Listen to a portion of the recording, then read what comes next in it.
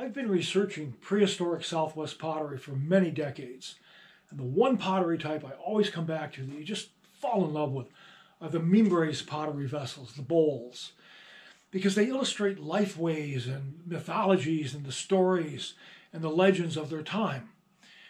And I've had the privilege, the extreme privilege, of being in the back rooms of the museums where all this stuff is stashed away. And I've examined not dozens of these vessels, but hundreds of them. And I've recorded the images. And we have everything from Cunkle to Spider Grandmother and the Warrior Twins. And we have hundreds of them to show you, and I can't wait to get started. It's going to be a lot of fun. So hold on to your seat. This is probably the best example that I can show you with really, really wonderful example of how they use negative space. Now, are you looking, when you look at this image, are you looking at the negative or the positive? Now, the negative, the white, has the eyes. This has been interpreted as sparrow, or the little messenger or advice-giving bird that shows up when you need him. It could be big fly in the prehistoric cultures. I have a feeling sparrow is a little more modern interpretation. But you also notice it's four. It's four ghost-like figures, we'll call them. Usually white, a lot of times white is used to depict a being or an element not of this world, from the underworld, or having to do with death or illness. So you could think of these as ghost-like figures. Now look at the positive.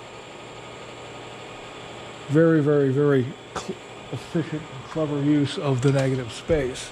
There's a lot of great examples. This is great. This is the one I wanted to show you. Now, look at the crane in the negative, and the human form, the head, in the positive. This sort of collection of eyes. This looks a lot like the shell bracelets that they carved out of shells. Use of the negative space. This odd creature. There again, there's a couple of turkey tails in there. There's a couple of stars, more stars. This odd creature. Look at this one, the use of the negative space. I'm not sure what this represents. We see this form of creature quite a bit. All of these elements mean something. This is a grid dot corn pattern. This little fella kind of scrunched up inside the center here. This little ziggy line is often voice or communication or singing. All right. The negative space is also used in mating antelope, mating deer. Negative space is also used to illustrate something that is within something else, as this penis is within the vagina of the female. You see that application. And you want to show something that's internal. Here it is in a very violent rape scene. This is a legend of a maiden who has a toothed vagina, and she thwarts her attackers. These women are all linked together, probably captives. Don't forget, women were a commodity for a long time in many cultures. Some cultures, they still are a commodity. But this illustrates, see the negative space? Whenever they're showing something inside something else. It's clever how they showed her foot over his black body just by making it white. It's very fascinating. Yeah, this is a good one. This is not a Mimbres bowl. This is a Jedido yellow from Hamalavi Ruin up in northern Arizona. This fellow's been shot with an arrow. He's dying. His legs are splayed. He's clinging to the centipede. The centipede is a one-pole ladder. In the creation myth, the people climbed up from the underworld on a one-pole centipede ladder. So if you're going back down to the underworld, you're probably going to need that ladder. Again, that's represented by the centipede. But in this depiction, I wanted to show you negative space. Again, this is his life breath. It's not his, those really aren't necessarily his innards. This is his innards. This is his life breath or life spiral. The little spiral represents a lot of things. Life breath is one of them. There again, use of the negative space to show something internal. Here we have a costume.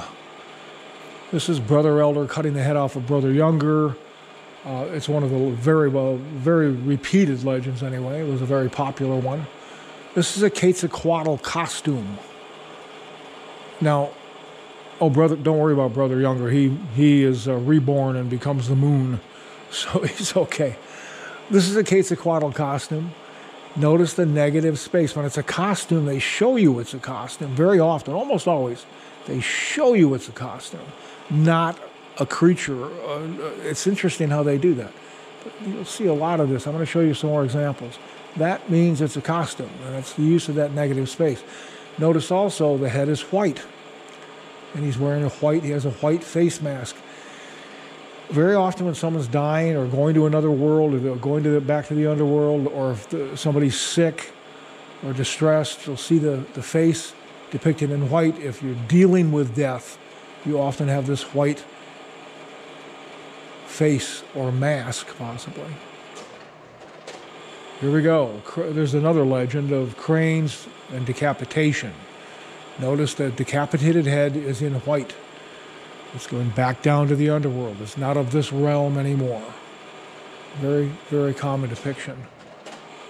Here we have the bear hunter. Bear hunter's shooting the bear probably in a cave. Notice his face. It's in white. Why is it in white? Because he's dealing with death. He's near death, doing something very dangerous. He could pass into the underworld. Mother with a sick baby. This, by the way, is a Quetzalcoatl rug or blanket. Very interesting. Mother with a sick baby. Shaman is healing the baby. Notice the face. And notice the baby's face. The baby's face is in white. Baby's near death. Now this creature, this thing, this image is really fun. This white fella all scrunched up inside the circle. You see it all the time. I've got lots of examples. This is the embryo in the womb, the baby in the womb. He's not born yet. That's why he's in white. He's not of this plane. He's not in the world of north, south, east, west. He's in the unborn state. So they're depicted in white. Again, here's some more of them. Look at this little guy. Not born yet. Embryo in the womb. The mother with a baby. And then there's another female figure, and they're looking this way. And two other female figures looking back. These two female figures have the white face. Now, this could be an ancestral thing. This could be mother, baby, maybe her mother still alive, and then maybe grandma, great-grandma. It could be an ancestral image. These are a whole bunch of fellas dressed up like mountain lions. And you know it's costumes, because you see that negative space? That lets you know that these guys are wearing costumes of mountain lions. See the tail over the back like that? That's mountain lions. And they're running around doing something. But you see that negative space? That's a costume. Here we have a quail wearing a caterpillar costume. Negative space. That lets you know it's a costume. Good story behind that. I wish I knew what it was. Here we go. Lots of examples of costuming. This is a serpent costume. And here we have a fella with horns, and see the tail? You see that negative space? That lets you know that's a costume he's wearing. One of the best examples. See the negative space? They went to great lengths. They didn't have to do that either, see, because it's already white. They put that other line in there to show you that that's a bat costume. Notice how the tail is separated by that negative space. There's a tunneling image. This is I'm sure there's a great story behind this one. The fellow tunneling toward the birds.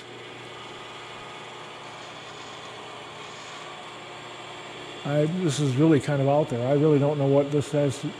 I don't know the story. The guy's obviously digging Maybe to free the birds from the underworld, who knows? This is a very fascinating bowl.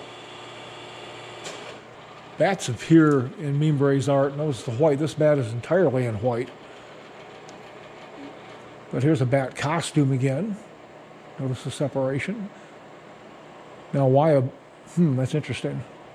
There's really no human elements in there, but it's definitely a costume. And the bat is in white. Now you do see a lot of creatures totally in white. Now whether that's...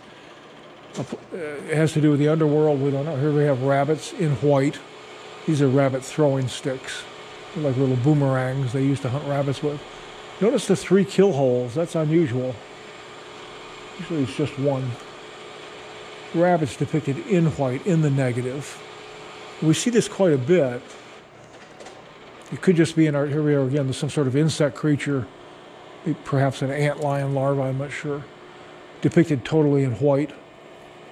Or using the use of the negative space.